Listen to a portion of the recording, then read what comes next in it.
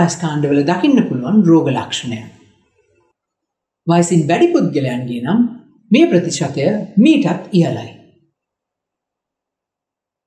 කලාතුරකින් ඇතිවන බඩවේලීම බොහොම සුලභයි. හැබැයි සමහරුන්ට මලබද්ධය නිසා තමන්ගේ එදිනෙදා වැඩ කටයුතු කර ගැනීමටත් බැරි වෙනවා. මේ පුද්ගලයන්ට ප්‍රතිකාර අවශ්‍යයි.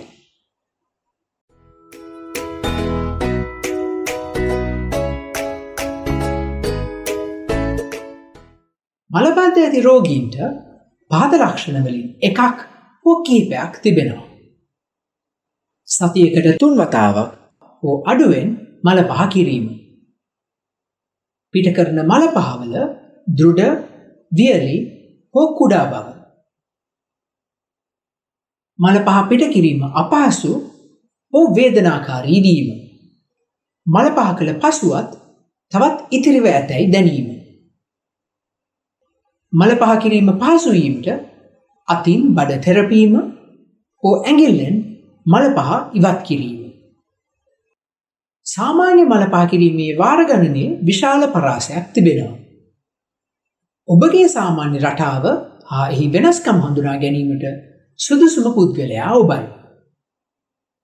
මෙම ලක්ෂණ මාස 3කට වඩා පවතිනවා නම් එය දීර්ඝකාලීන මලබද්ධයක් ලෙස සැලකෙනවා.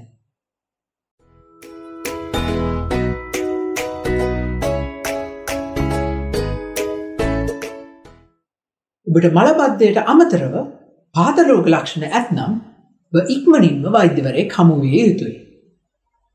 ගුද මාර්ගයෙන් ලේ පිටවීම හෝ මල පහවල ලේ තිබීම. උදරයේ අසාමාන්‍ය වේදනාවක්. අදෝවාතය පිට නොවීම. වමනය, උණ, කොන්දේ වේදනාව හෝ බර අඩුවීම.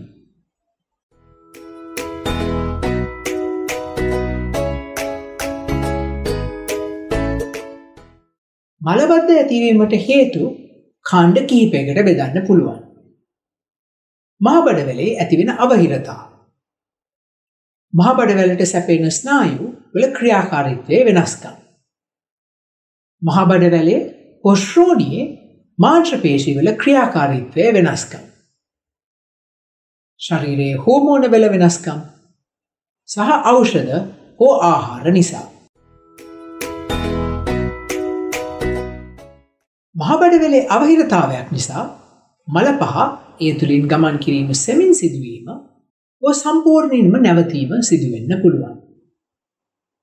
පිළිකාවක් නිසා මහබඩවැලේ අවහිරතාවයක් ඇති වෙන්න පුළුවන්.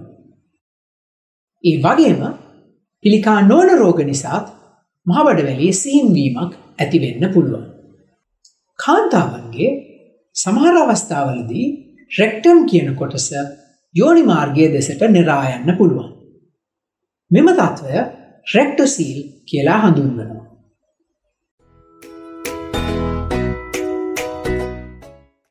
ඔබගේ මහාන්ත්‍රයට සැපෙන ස්නායුවල ඇති අසමාන්‍යතා නිසා මහබඩවැලේ මාංශ පේශීවල ක්‍රියාකාරීත්වය අඩාල වෙන්න පුළුවන්.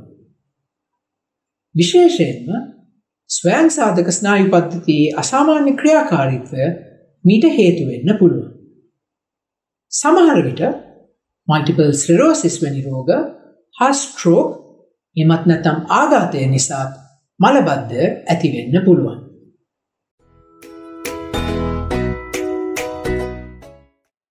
ඔබගේ ශ්‍රෝණියේ පතුල සාධන මාංශ පේශීවල ක්‍රියාකාරීත්වයේ අසාමාන්‍යතාවයක් පවතිනවා නම් එමගිනුත් මලබද්ධය ඇති වෙන්න පුළුවන්.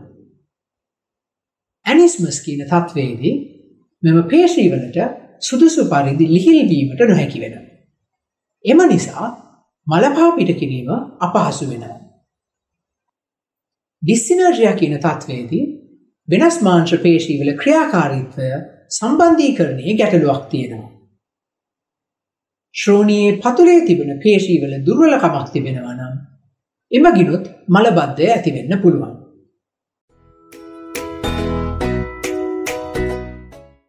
ඔබගේ ශරීරයේ හෝමෝන වල වෙනස්කම් ඇති වුණොත් මලබද්ධය ඇති වෙන්න පුළුවන්.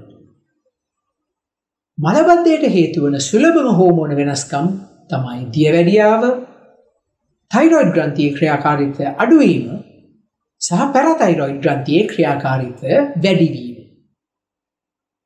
ගර්භණී කාලයේදී මලබද්ධය සුලභව ඇති වෙන්න පුළුවන්.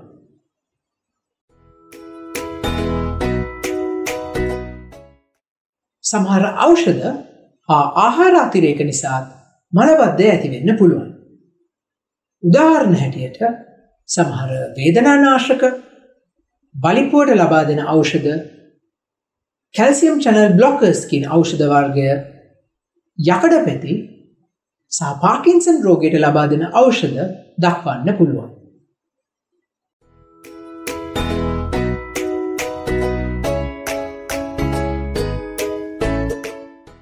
වෛද්‍යවරයා ඔබ පරීක්ෂා කිරීමේදී ඔබගේ මලබද්ධයට හේතු සහ ඒ නැති වූ සංකූලතා හඳුනා ගැනීමට අවධානය යොමු කරනු ඇති.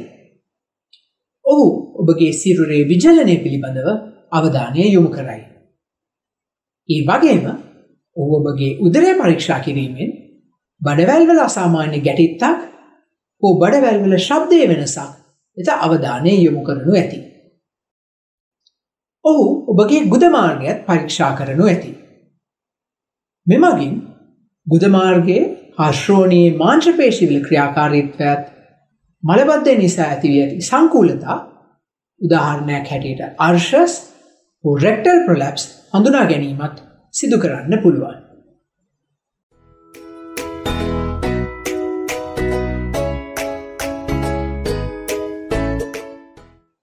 ඔබගේ මලබද්ධයට හේතු හඳුනා ගැනීමට පරීක්ෂණ කිහිපයක් අවශ්‍ය වෙන්න පුළුවන්. රුධිර පරීක්ෂණ මගින් දියවැඩියාව, තයිරොයිඩ් ග්‍රන්ථි ක්‍රියාකාරීත්වය සහ රුධිරයේ කැල්සියම් මට්ටම හඳුනා ගන්න පුළුවන්. ඔබගේ රෝග ලක්ෂණ අනුව සමහර විට වෛද්‍යවරයා ඔබට එන්ඩොස්කොපි පරීක්ෂණයක් නිර්දේශ කරනු ඇති. මෙය ෆ්ලෙක්සිබල් සිග්මොයිඩොස්කොපි හෝ කොලොනොස්කොපි කියන පරීක්ෂණ දෙකෙන් එකක් වෙන්න පුළුවන්. ඔබට මේ එන්ඩොස්කොපි පිළිබඳව වැඩිදුර විස්තර දැන ගැනීමට අවශ්‍ය නම් එන්ඩොස්කොපි පිළිබඳව ඇති වීඩියෝ නරඹන්න කියලා මම ආරාධනා කරනවා. ඔබගේ මහාන්ත්‍රයේ මලපහ ගමන් කරන වේගය හඳුනා ගැනීමට කොලොනික් ට්‍රාන්සිට් ස්ටඩි කියන පරීක්ෂණය කරන්න පුළුවන්. මෙය දින කිහිපයක් තිස්සේ සිදු කරන විශේෂිත එක්ස්රේ පරීක්ෂණයක්. එම එක්ස්රේ ඡායාරූප ලබා ගැනීමට පෙර ඔබ එක්ස්රේ වල පෙනෙන සලකුණු සහිත විශේෂ කරලක් ගිලිය යුතුයි. මෙම එක්ස්රේ ඡායාරූප නිරීක්ෂණය මගින් වෛද්‍යවරයාට ඔබගේ මහා බඩවැලේ ක්‍රියාකාරීත්වය මන්දගාමී බවක් තිබෙනවා නම් හඳුනා ගන්න පුළුවන්. මීට අමතරව සැකකරන රෝගී තත්ත්වය මත විශේෂිත පරීක්ෂණ කිහිපයක් අවශ්‍ය වෙන්න පුළුවන්. ඩෙෆිකෝග්‍රෆි කියන පරීක්ෂණය එක්ස්රේ හෝ MRI ආකාර දෙකටම කරන්න පුළුවන්. මෙමගින් ඔබගේ මලපහ රඳවා ගැනීම හා පිට කිරීම පරීක්ෂා කරන්න පුළුවන්. මැනෝමෙට්‍රි පරීක්ෂණය මගින් ගුද මාර්ගයේ වක්‍රපිදානවල ක්‍රියාකාරීත්වය සහ රෙක්ටම් කියන කොටසේ සංවේදීතාවය පරීක්ෂා කරන්න පුළුවන්. බැලූන් එක්ස්පල්ෂන් ටෙස්ට් කියන පරීක්ෂණයේදී බැලුමක් භාවිතා කරලා ඔබගේ මලපහ පිට කිරීම පරීක්ෂා කරනු ලබනවා.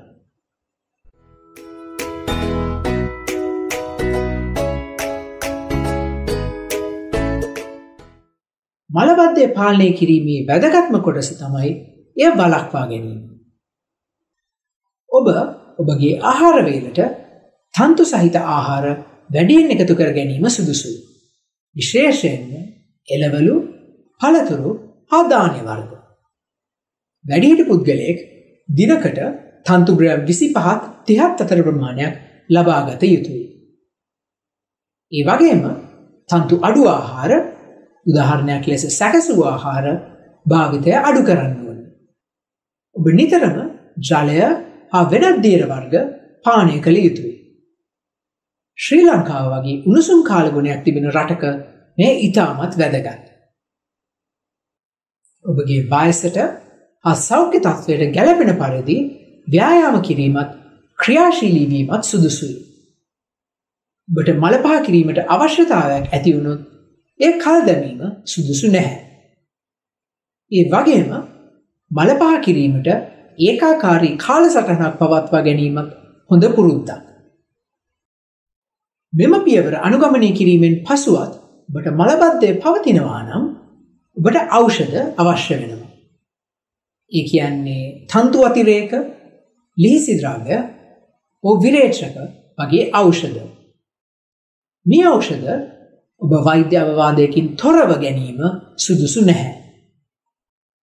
සමහර රෝගීන්ට මේ ඖෂධ වලින් ලැබෙන සහනය අවමයි. ඔවුන්ට විශේෂිත ඖෂධ අවශ්‍ය වෙනවා.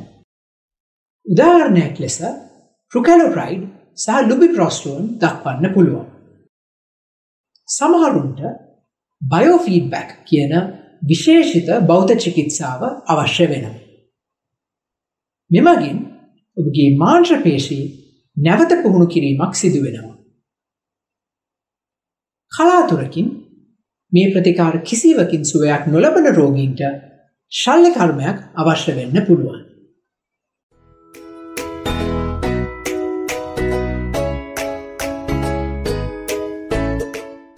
මලබද්ධය දිගු කාලයක් පැවතුනොත් ඔබට එයින් සංකූලතා ඇති වෙන්න පුළුවන්.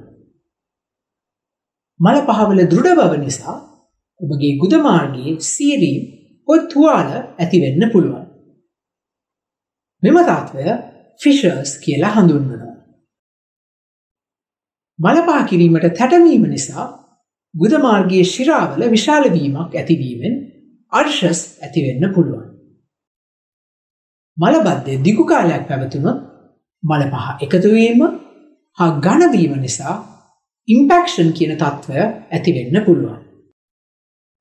අධික ලෙස දීර්ඝකාලීනව තැටමීම නිසා රෙක්ටම් කියන බඩවැල් කොටස ඇදීමකට ලක් වෙනවා.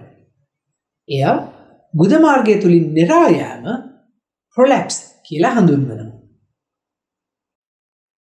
ඔබට මේ ගැන වෙනත් රෝගී තත්ත්වයක් පිළිබඳව ගැටලුවක් තිබෙනවා නම් පහත කමෙන්ට් එකක් හැටියට ඒ සඳහන් කරන්න පුළුවන්. ඒ වගේම ඉදිරියේදී ඔබට දැනගන්න අවශ්‍ය මාතෘකාත් ඔබට පහතින් කමෙන්ට් කරන්න පුළුවන්. ස්තුතියි.